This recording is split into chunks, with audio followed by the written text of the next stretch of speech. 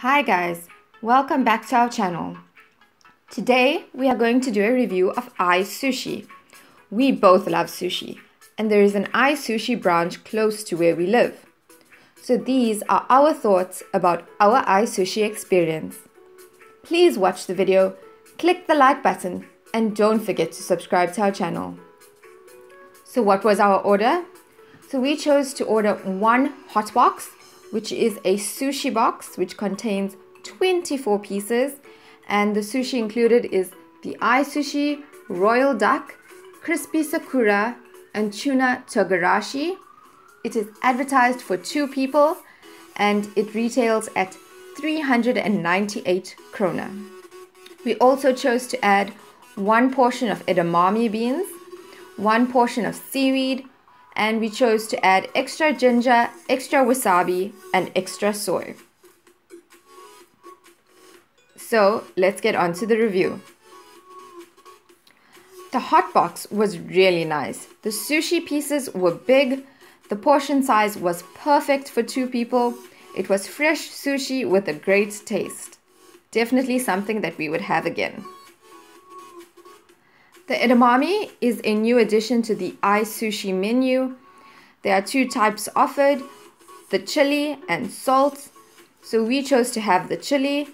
You can't really go wrong with edamame, so the edamame was good as well. Onto the seaweed. The portion size of the seaweed is small. So it comes in the same size container as your soy sauce, which is quite tiny. There's nothing wrong with the flavor, we just had a problem with the portion size.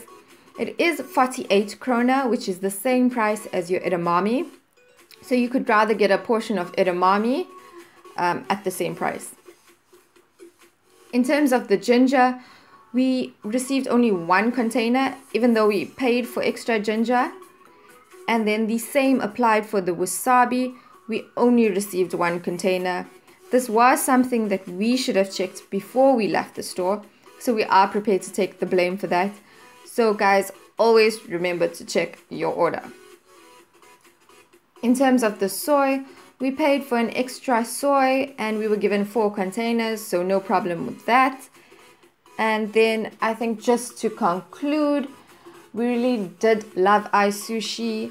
The hot box and edamame are new additions to the menu. They are really great, so something that you should order. The only problem that we had again was that we didn't check our order before we left the store. So everybody, please check your order. But I think we love iSushi. It is something that we would order again, and we would just be careful with checking the order. So thank you for watching.